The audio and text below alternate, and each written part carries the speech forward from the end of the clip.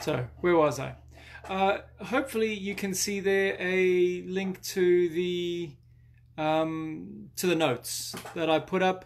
It's a PDF on the topic of sacrifice, and it should be there.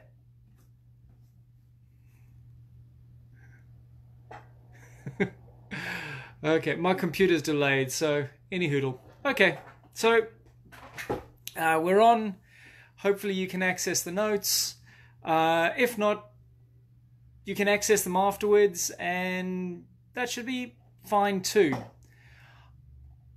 I'm actually going to start with the second page of the notes if you've got them. Because there are three pictures, if you will, of sacrifice that I want to present before you. And I'm going to finish with some stuff by René Girard. So we'll do page 2 first, then we'll go page 1. You'll follow along. And I want to start by saying, in my mind, the picture of sacrifice has almost always been about essentially trying to pay God to do things. Does that make, hopefully that makes some sense. You know, in the ancient times we would sacrifice to something to the gods and everyone would behave themselves, or the weather would behave itself, or something like that. So that's the picture that I grew up with around the word sacrifice. But it's hardly ever the picture that's actually used in the Bible.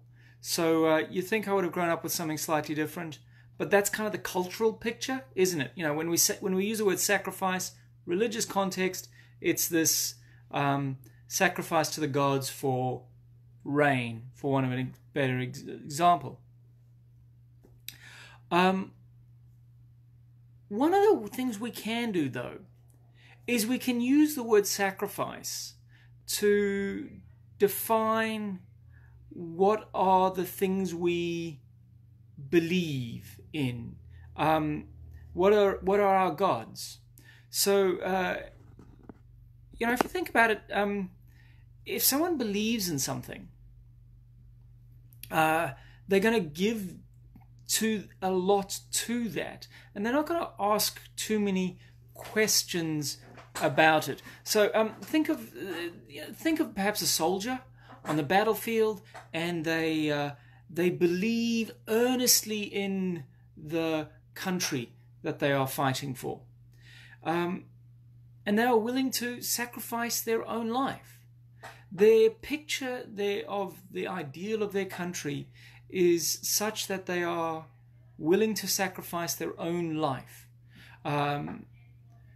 Or if you look at the picture on the screen there, I've got a picture of a guy, and he's kind of buff, and he's clearly spent some time in the gym, and his belief in the value of a body like that has driven him to sacrifice time and energy and money if he's been going to the gym. He may even have sacrificed his physical health to appear healthy. So we have this very different picture of the word sacrifice. Sacrifice is how we define what we believe or who our gods are in a practical sense. So it's like that, you know, don't tell me what you believe. Let me observe you, and I will tell you what you believe. And, you know, in the gym example, you know, I can tell that you believe that this is going to somehow make you happy or significant or add significance to your life. That kind of thing. So sacrifice, they're very non-religious sometimes. I mean, it could be religious, it could be, but it's not a necessarily religious concept. So there we go. So the first thing there, sacrifice defines what we believe, what are our gods.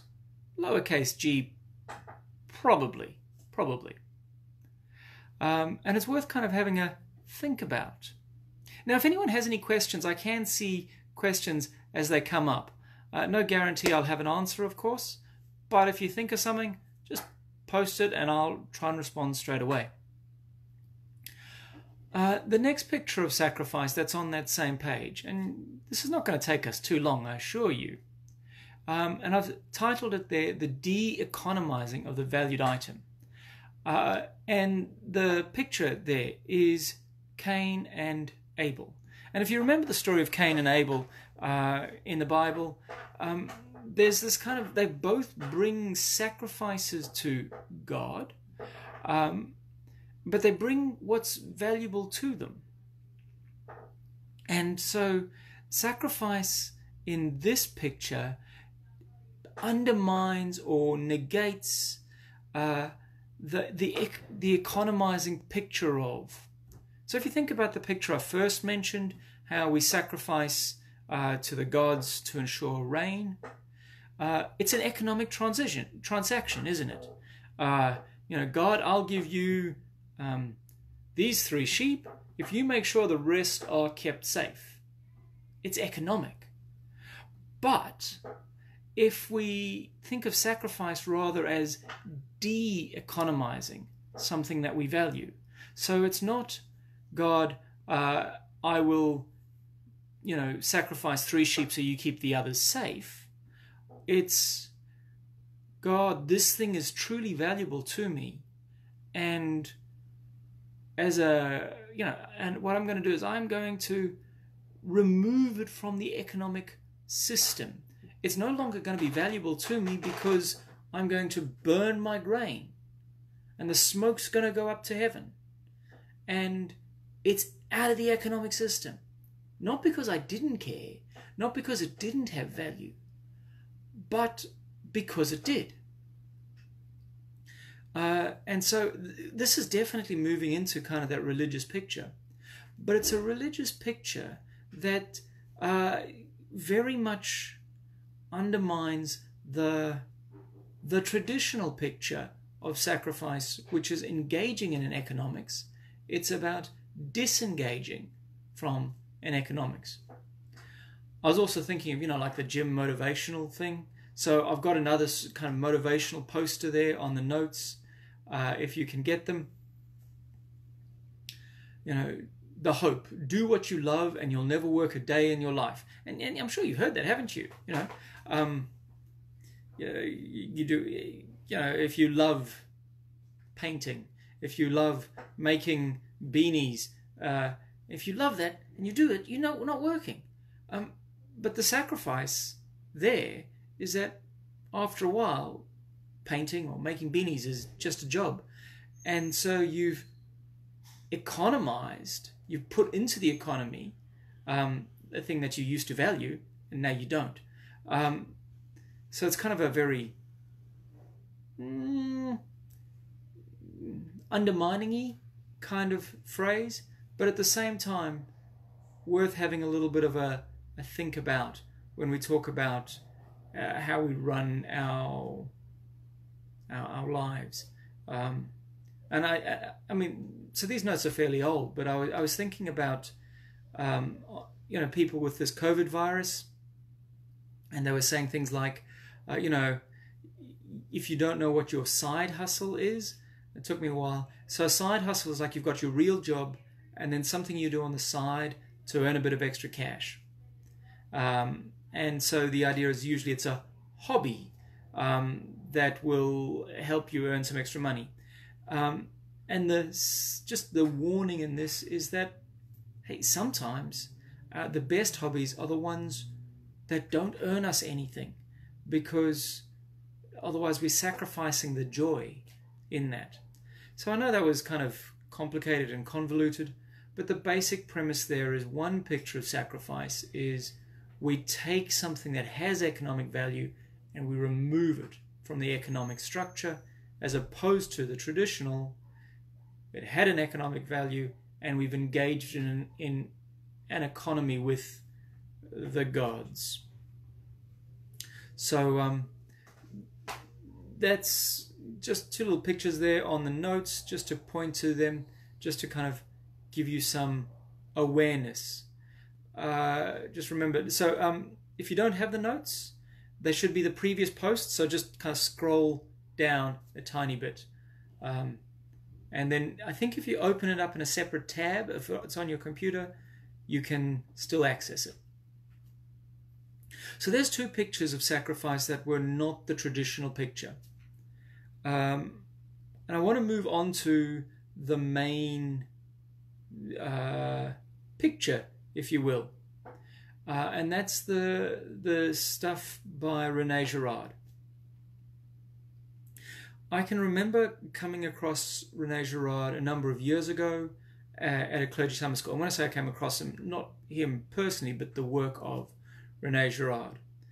And it was very much, it helped inform my thinking on a lot of the topics around sacrifice, around how we do scapegoating, all of those sorts of things. And it's very much his area. And if you want to go further into it, I thoroughly encourage that you explore his philosophy, even if you just read about it on Wikipedia or something like that. But he's got some books out there as well. So the first part of the sacrifice for René Girard is the recognition of mimetic learning and mimetic desire. And it's, you know, we've got a little kid at home now. He's 1 and a bit. It's amazing how much they learn by watching. So at the moment, starting to learn language and copying sounds that they're hearing and wanting to play with the things other people are playing with. So if you want to distract him from, say, your phone, make sure you play with some blocks, that kind of thing. And it's a very powerful thing. And you can see it in infants, but it's not just infants. You see it in the way people are, react to labeling and brand labels, and advertising often works with this. So the idea is we mimic other people, including their desires. So if thinking about advertising, if I see some person on an ad and they really want that can of Coke, I will also want that can of Coke. And so we mimic people to learn, but we also mimic people in their desires. And that's particularly the case if they're quite close to us in the power structure. And so what we start to get is we get this kind of mimicking of desire. Now, if it's just an ad, that's fine because the model can't see us. But imagine it's someone else, say at school with us. I see, Bob really wants that handball. Suddenly I want the handball a bit. Now I'm keeping an eye on Bob and Bob's keeping an eye on Andrew. And suddenly Bob goes, oh, Andrew wants that handball. That must be a really good handball. I kind of wanted it. Now I really want it. And so we start to both kind of really, really, really, really want the handball. Until eventually the handball becomes irrelevant. And what we get is we just get a mutual desire. So what that does is it creates a certain amount of conflict, doesn't it? I mean, that makes sense. Now, if you're on the notes, we're kind of coming into this on the bottom of the, I nearly pointed at the notes on my computer screen, which you can't see. So we're coming in at the bottom of the kind of, I've got a square structure. We're coming in at the bottom of that where we have the triangle that describes the construction of desire. Okay. What that then does is it leads to conflict. until eventually we get this community that is in crisis. And what the community does is it turns around and it suddenly blames one person. Maybe it blames me. I was the one that wanted Bob's handball. Or maybe it blames Bob Ball. Or maybe it actually blames Sue, who was watching this and didn't. Because often it's not logical, it's emotional. And so we get what's called unanimity -1. So we're all in agreement, it was Bob's fault. It was Bob's fault. Clearly it was Bob's fault. And so we kick Bob out of the group. But what happens at a school is kind of Bob ends up coming back into the group because, the bell rings in the classroom and we all go back into the classroom. And for a while we're not talking to Bob. But, we get over it.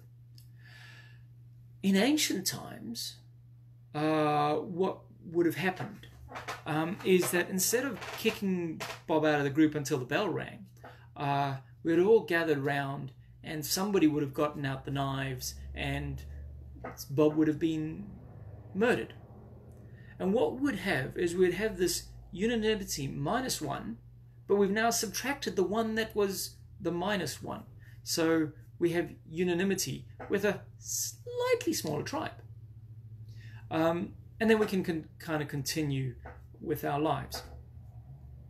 But we start to think, things are doing really well now that Bob is dead. And we start to think very highly of Bob to such an extent that we think perhaps Bob's death brought peace. So Bob's death brought peace in the system. And so Bob's death becomes the necessary sacrifice, the sacrifice we had to have for peace. And so after a while, when we start to get a bit fractious in the community, the way religion operates is it actually reminds us of the peace we got from sacrificing Bob. When that doesn't work, we end up basically going around the cycle again until we have a structure of sacrifice in order to create peace. So there's 3 different pictures of sacrifice. Now I do want to say, with the René Girard material, part of why it's very interesting is that he recognizes in the Christian story, the Christ narrative, that the structure breaks down. Because in order for the structure to continue, we have to believe that somehow the sacrifice of Bob was a justified act. And so Bob has to be guilty of something. We have to be able to put our own anger and frustration onto Bob, and it has to stick. The only way it sticks is if in some way Bob is guilty of something. This is where the term scapegoating comes from. So in ancient times, in ancient Israel, part of what would happen is at a particular festival in the year, all the sins of the people would be placed onto the scapegoat, the goat that was going to escape, and they would stick, and the goat would be driven out into the wilderness, and there it would die, and with it would take the people's sins.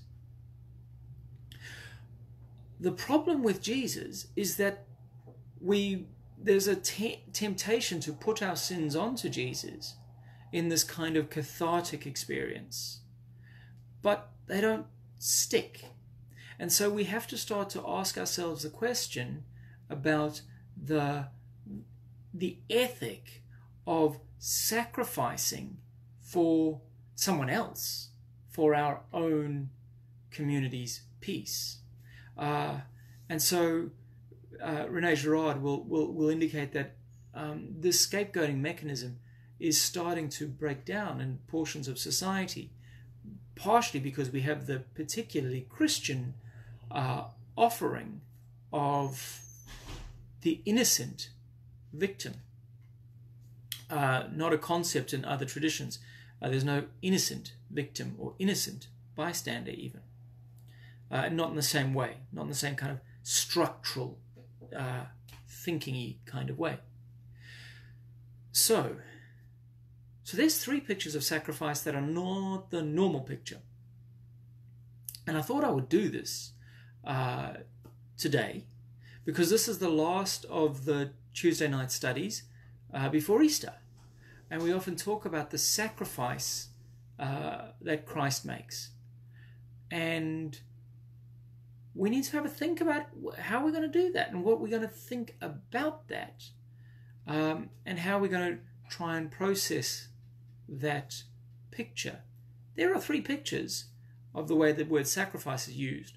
4 if you count my this is how it's often used but it shouldn't be used introduction. So I know that's kind of a bit to have a think about, and I hope you gain some thoughts, some ideas, something to mull over. And if you've got any questions, post them up. I'm going to see if I can scan back through the comments just to see if there are any questions in those. But I think mostly they were comments about the fact that I started the video on my side. So if you've got any questions, now's the time. Otherwise, I'm going to finish off and say, I hope you enjoyed.